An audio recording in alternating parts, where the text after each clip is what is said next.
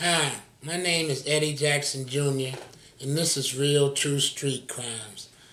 I want to talk a little more about a whale times 10. Eddie Jackson, the fat man, you understand? Mr. President, you understand? All the niggas in the street used to call him that. Big Bear Cola, Magic Fat Man, you understand? But he liked Fat Man most. He preferred you call him the fat man, you understand? And in the fat man tradition, let me tell y'all this. My father, Lord Corn, was his tax man, okay? My father used to have Lord Corn change his money from street money to money that they could travel with that was in a lighter pack. Like, if he had $1,000,000 he needed to get broke down, he'd have it broke down to $1,000 bills, $500 bills, and $10,000 bills. Understand this. Mr. Corn, Lord Corn, his tax man, would have to go to the bank and do all of this. It might take him a week to get $1,000,000 broke down like that into big bills because he got to go to the bank and sign them out and all this shit, okay? So, my father always kept a money clip like this, and he kept $100,000 worth of $1,000 bills. Lord Corn will attest to this, you understand? So my father used to walk around with $100,000 in $1,000 bills in a money clip. Remember, he's 300 pounds at this point. Now, me and him go to a restaurant to eat, okay?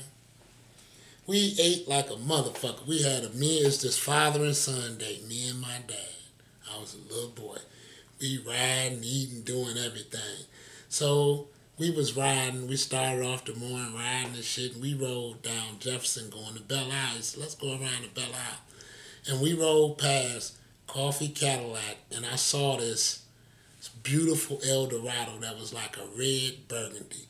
And I was just oohing and ahhing all over it. Like, wow, Dad, did you see? Look at that, Daddy. Look at. He said, what?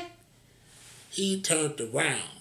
He went in the Coffee Cadillac and he bought that Cadillac, and me and him, they let the front window down in Coffee Cadillac and let my father pull me and my dad pull that Cadillac off the floor of Coffee Cadillac that was located on Jefferson at that time. We pulled straight, they broke the glass down, and we pulled straight out of the showroom floor in this car. Now, we riding together, okay? Now, we done got the new Cadillac, brand new Cadillac. Now, we finna go eat. That's how we was on our way to eat, but I saw the car and I was going out. My dad bought it. We riding in it to go eat. We ride it, we go eat, we do everything. We eating, so now we go eat. I ate, and I was a little greedy fat kid. I showed you that picture of me on the steps of Leavenworth. So I had ate like 2 hamburgers and ordered fries, and I had a shake. And I was a little fatty, you understand? Husky Hardy is what they used to call me. So I had ate like this. Now, we at the restaurant, my father is finna pay for the food, and the waitress bring the bill to the table. My father goes in his pocket. He pulls out that money clip with all $1,000 bills on it. He gives the waitress $1,000 bills, and he says to her, keep the change, that ain't no 100. God damn it. She went up there to get a bill to the owner. The owner of this restaurant was there. When she gave it to him, and the owner told the waitress that the bill was real, man, she came back there and lost her goddamn mind on my daddy. You'd have thought that was his wife after that. Hell, he could have took her out the restaurant with him at that point. Shit. Man, that lady came back there kissing all on my daddy and everything. I'm not lying to you. This is a true story. We had breakfast and he tipped her. And you know back then the breakfast probably was $20. He gave her $1,000 bill. I swear to God, cross my heart and hope to die. That's how the fat man used to blow a motherfucker's mind. He'll pull out a $10,000 bill on your ass if he feeling in the mood and he get fired up. EJ wasn't no motherfucking joke. He was truly one of a motherfucking kind. And when they broke the motherfucking, when they made the mold, they broke that motherfucker. I'm telling you. Wasn't but one of them motherfuckers there. I ain't seen nothing like him since he been gone or after. I ain't seen nothing like that big fat motherfucker. He was truly a one-of-a-kind motherfucker. And every story, as I pitch him out there and tell you about how the fat man used to walk into Mr. Kelly's and say, drinks on me for the entire motherfucking place, that entire night. And Mr. Kelly would tell you if he was still around. UBQs was a very close friend of my dad. He used to walk into UBQs and do the same thing. I told y'all, he kept a phone in the Cadillac in that day, which was not usual. That was odd. He'd call the motherfucking UBQ up because he had his number in the office in UBQ and tell him the fat man to be there in 30 minutes, goddamn. UBQ will have everybody out there waiting on the fat man because they know when he walk in, it's a party on for everybody in UBQs. And I done heard so many people.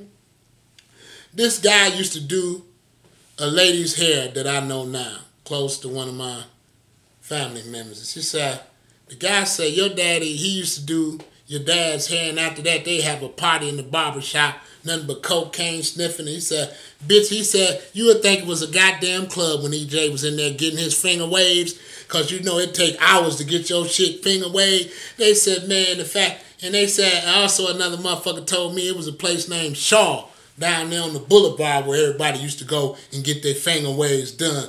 They said when the fat man used to go in the Shaws, goddammit, you would have thought it was a holiday when EJ walking that motherfucker, because everybody jumping, you understand? Everybody had motherfucking attention. Like the general in that motherfucker is how it used to be when the fat man walk in that motherfucker. Anywhere he used to walk in, and if you didn't jump to attention, I promise you gonna jump to attention in a couple motherfucking minutes. If I got to walk out to that motherfucking trunk and pull out, as I told you, the fat man used to travel with a suitcase full of money.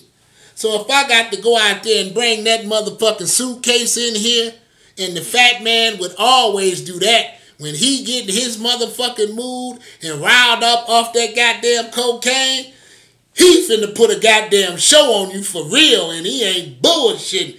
And by the time at the end of that goddamn show, everybody who's seen it will never forget, tell you, man, that motherfucker ain't tell you that. That motherfucker there, I don't give a fuck where he go, he gonna close the motherfucking place down. If we go to motherfucking Shrine of Black Madonna, Milton Henry is making motherfucking show, he meets Malcolm X. And I ain't nothing but a baby when Malcolm get killed. I'm talking about I'm a baby. I'm a milk aid riding with the fat man where he got me as the baby in the back seat going to give Milton. He tell me some motherfucking shrine money at the Shrine of Black Madonna and Brother Red down there. That's what he used to call him, Brother Red. He didn't call him Malcolm X. He called him Brother Red. You understand? That was his Brother Red. And he knew Brother Red well because he always took Brother Red some money down there to the Shrine of Black Madonna because Milton Henry would always be making show.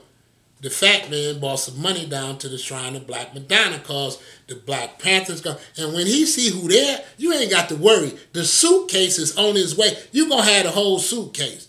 He used to fuck him up. When he go down there and he'll say this, I swear to God, this is a true story and I'm not lying to you. He'll say, Milton, go in my trunk and get that suitcase out and take that suitcase in there.